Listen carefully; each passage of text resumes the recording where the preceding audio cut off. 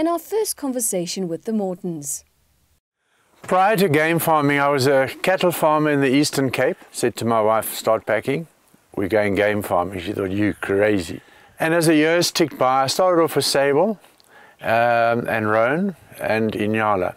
Richard got wind of the fact that Dad was selling the farm and thought to himself, Richard developed the farm to the extent that I was able to move some of our animals over from the other farm to here. So rather than listen to me, why don't you talk to Richard? I started here in April 2004 after showing interest in game farming. At the time I was in business in Joburg, recently married and working too long hours.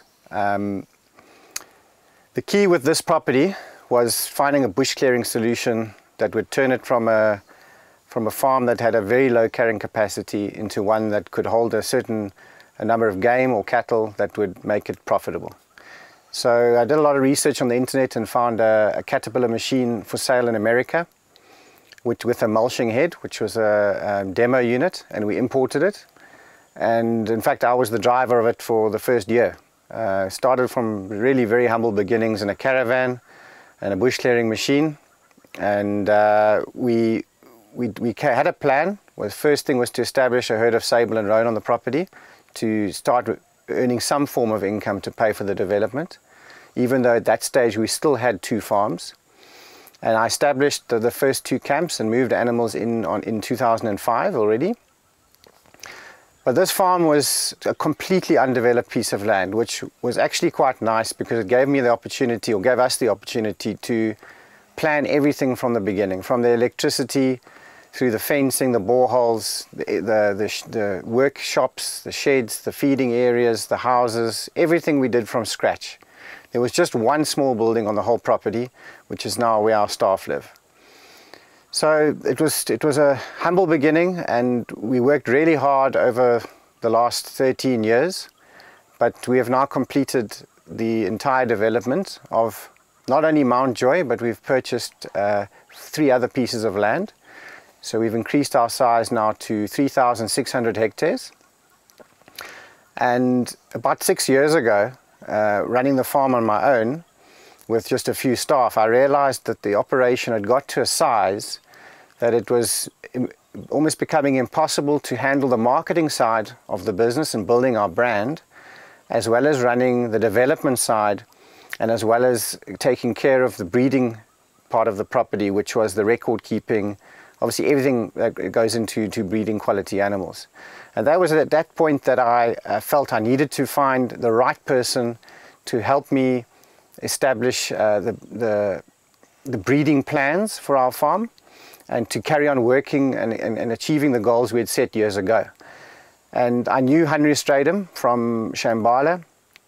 I gave him a call. I was looking for a young guy, not necessarily actually looking for Henry himself, or I was very pleased that he applied.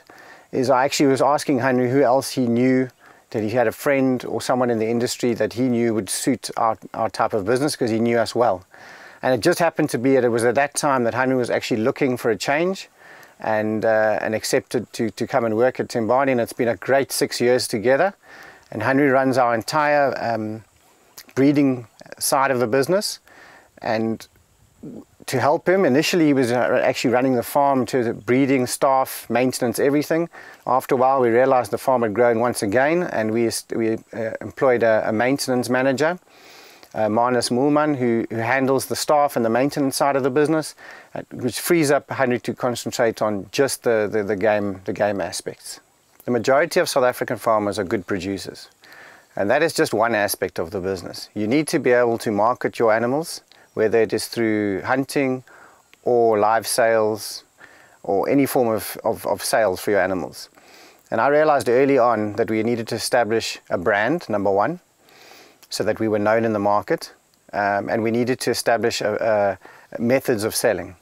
And one of those methods was through an auction, and we formed what in those days called Specialist Game Breeders. Was our very first auction, and then year 2 became Stud Game Breeders. And that has been a fantastic vehicle for us to become well known in the game industry, and we are 6 prominent breeders that have been going for a long time. So that through Stud Game Breeders we've been able to build our Tembani brand. by having an annual auction and by every year improving the stock that we're able to offer the market. On top of that, you've got to, your integrity's got to be at a top level. You know, one bad sale and you've ruined your name. So it's very important to us that we deliver a service, that we deliver our animals successfully, that the person that believes what he is buying is actually what he receives at the end of the day, and we keep that relationship going with our clients after they've bought from us. And that is a very important part of the business, as well as, you know, private sales. And often here it's about engaging with the person timeously and getting the right information to them, pricing your animals correctly, and completing the sales. And through that, you need to be very active in the market to understand what prices are doing.